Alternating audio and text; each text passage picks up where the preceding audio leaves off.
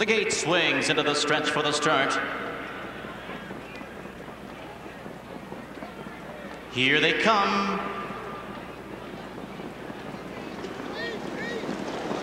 And they're off. NEVELSON Hanover fires hard, quickly moves through to the inside and takes the lead. Mr. Sox comes away well, and second. High got the jack of the inside third. Clout 9 is caught to the outside, parked in fourth. He's the most to the inside, sealing the gap in fifth. K.D. Herman is next, and Quiet Laughter trails. Down the backstretch, and on the front, Luke Ouellette has NEVELSON Hanover leading by a length and a half. Mr. Sox there to the inside, racing in second. High got the jack, gaps 2.5, now 3 lengths in third. Quarter time is 27.3.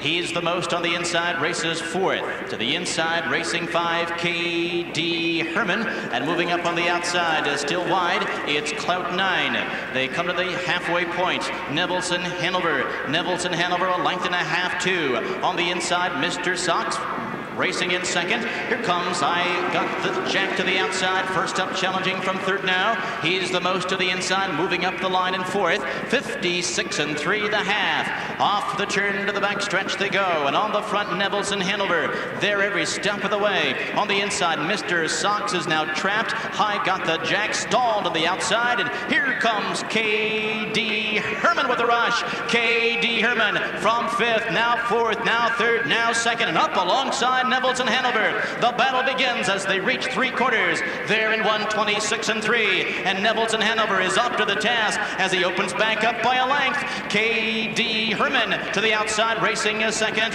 Mr. Sox on the inside, races third. He's the most. Inside an eighth of a mile ago. NEVELSON Hanover by 2. K.D. Herman all out on the inside, chasing in second. Mr. Sox to the outside with late pace, but as they come to the finish, it's NEVELSON Hanover. NEVELSON Hanover wins it. K.D. Herman was second. Third, Mr. Sox. 1:55.1. And finishing fourth there was Dave Miller with He's the Most, 1:55.1. And Dave, I believe the strategy by Luke was maybe to go right to the lead. Yeah, I guess so. Surprising, Mr. Sox has had zero lick whatsoever. Big backstretch move by K.D. Herman, who I thought was going to sweep by, but Luke may be playing possum with NEVELSON Hanover, who quickened away again for the win. So Brian Tropey and the two Titans guys can say, well, how was your day? Well, we won the first race and the 23rd race. That's a pretty good day. That would be win number 36. Ties Billy Houghton and Dick Buxton.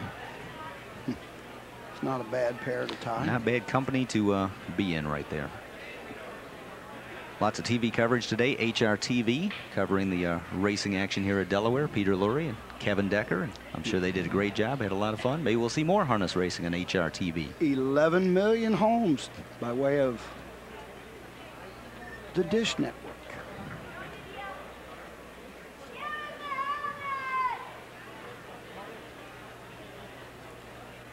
Back in front of the stands.